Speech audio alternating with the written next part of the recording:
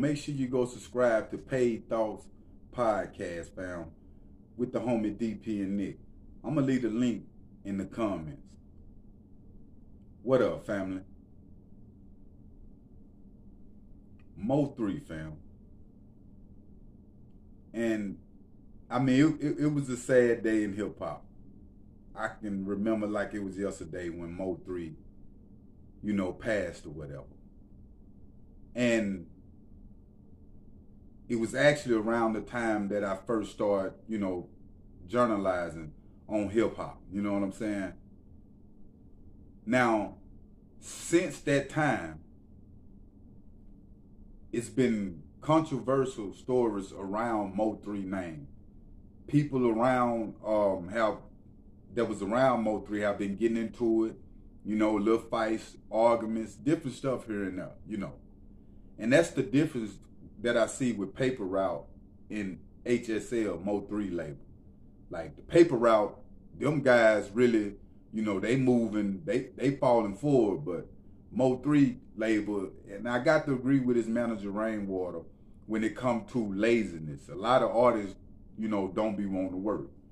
Now, when it come to Rainwater, fam, we know that Mo3 had a couple of artists. We know Dun Dun is on house arrest, and we also know Number 7 was on the label, but something happened and he's no longer on the label.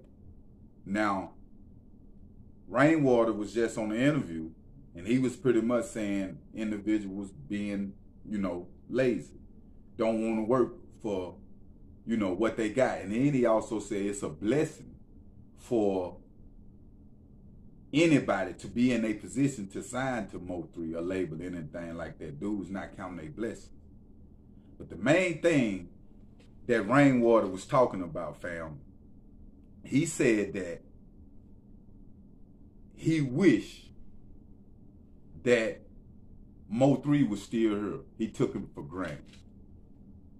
And he said he would hug Mo3 and tell Mo3 how much he appreciated him for changing his life, putting him in position. I'm going to say that again. He said he would tell Mo3 that he took him for granted, hug him, tell him how much he appreciated him for changing his life. Now, that hits so home with me, fam. And if you notice, when it comes to me talking about Rainwater since day one, I have seen some in Rainwater. Certain people that got that, they chosen and protected, fam. And they in tune with life and other people. They live for other people. It's funny how everybody was talking down on Rainwater, Mo3 manager. Still in Dallas to this day, but he the most successful one. Yeah, he down there in foreigns and everything.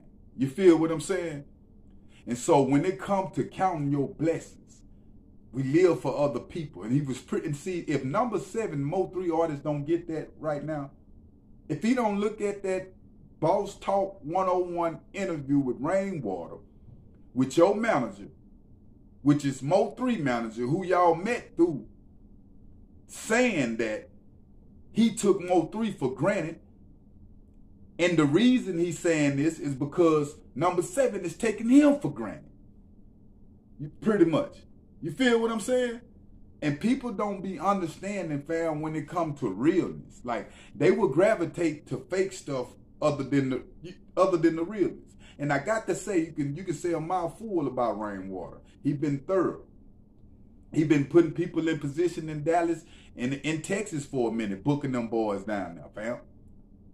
The reason Rainwater became this, where they said Rainwater was getting people, different artists. He wasn't real, a manipulator, all this, getting you for your money. And the reason that came about out in Texas because Rainwater was booking these artists and getting his 20%. Artists didn't know nothing about that. So they put that out there. People didn't know. Now you got managers everywhere like, oh, we can get more money than a rapper. Damn near. Now everybody want to be manager knowing about the 20%. You see what I'm saying? So that's what the fallout coming that way. But for Rainwater to say that he appreciate Mo3 and he took him for granted, fam, it's something big to say about a person that's gone. That let me know that he living better as a man. And I can't see nothing but greatness coming from Rainwater, fam.